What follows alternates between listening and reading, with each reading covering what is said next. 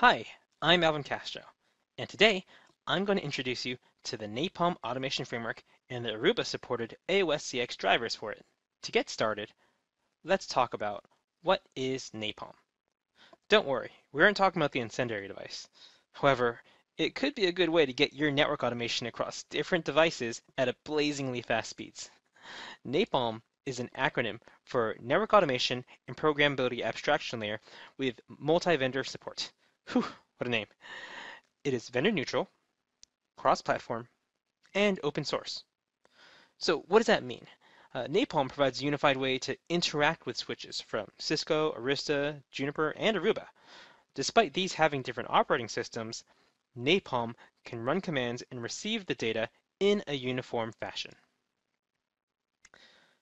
Next, let's talk about how NAPALM is used.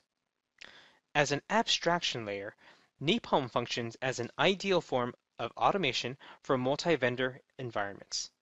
Instead of having to memorize and use all the different APIs and data models for automation, the NAPALM drivers do that for you and are called with simple Python get functions.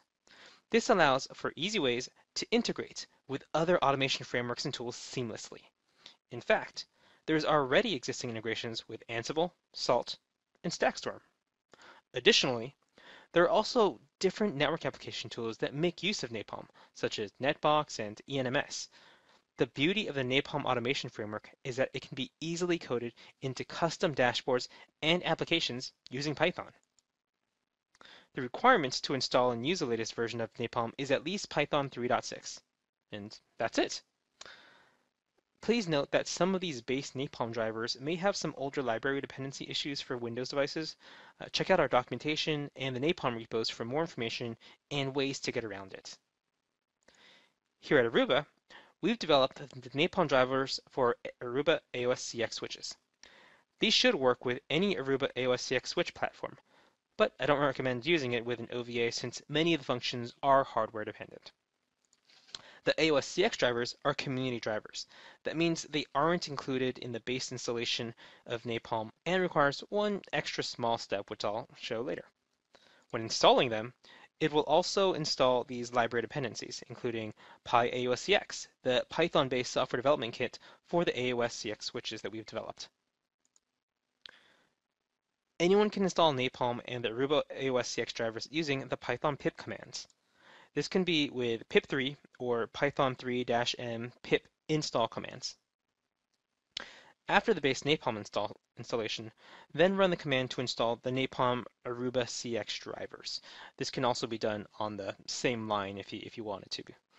Note that if you're behind a proxy, you'll need to use an extra flag for the -- proxy in order to reach the distributions. The AOS-CX NAPALM drivers and the PyAOS-CX Python SDK use the REST API to interact with the switches. So please be sure to enable REST on the AOS-CX drivers that you're connecting to.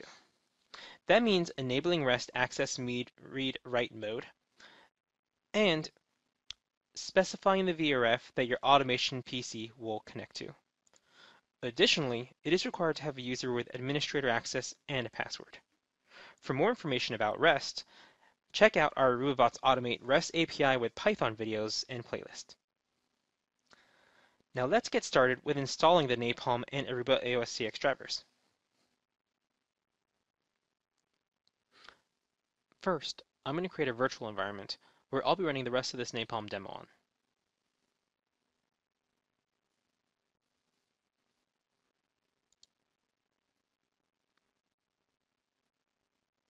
Now that I have the virtual environment set up, I'm going to use pip to install NAPALM, the AOS-CX drivers, as well as PyAOS-CX.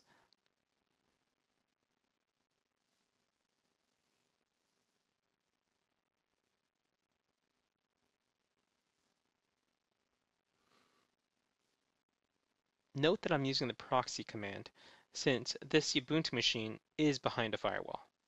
You could also run these commands separately.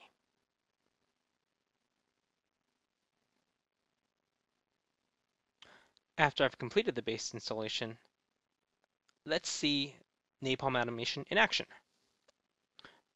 I'm going to run a Python idle interpreter so that I can type out the changes on the fly. First, I'm going to import NAPALM into this environment. Additionally, I'll import a couple more optional libraries just for readability's sake. I'll also create variables for my username and password, so I won't have to keep retyping them. To call the NAPALM drivers, I'll be calling the NAPALM getNetworkDriver method and storing it as a variable. Note that in this case, I'm specifying the type of NAPALM driver to be AOS-CX.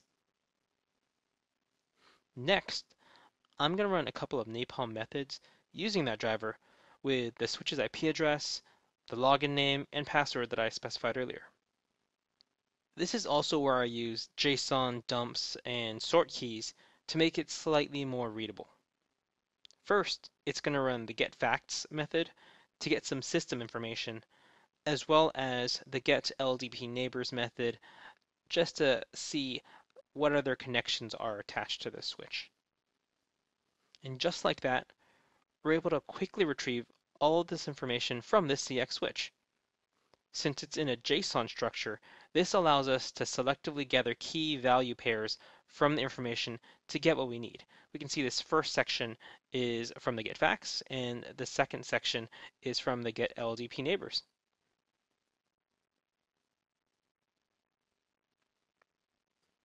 Now, let's run this again, except we'll be creating another driver that uses Arista's EOS. I'll be using the exact same methods, but just pointing it to a different IP address of my Arista switch.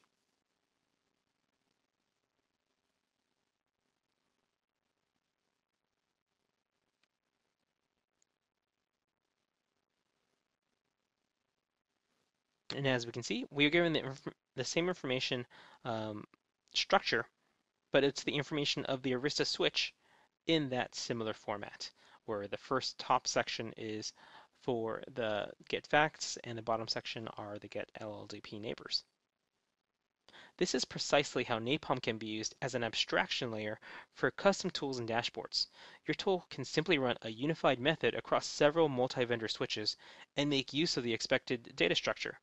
In future videos, we can show you how applications such as Netbox and ENMS work in that fashion. For more information about the Aruba AOS-CX NAPALM drivers, you can look at the PyPy distribution page or the readme.md that is found as part of the code in the repo. This lists the current supported functions, which we will continue to develop and add going forward. The repo is also where you can file any issues or discuss any enhancements. Additionally, if you need help getting started with NAPALM or other Aruba automation, check out our Developer Hub.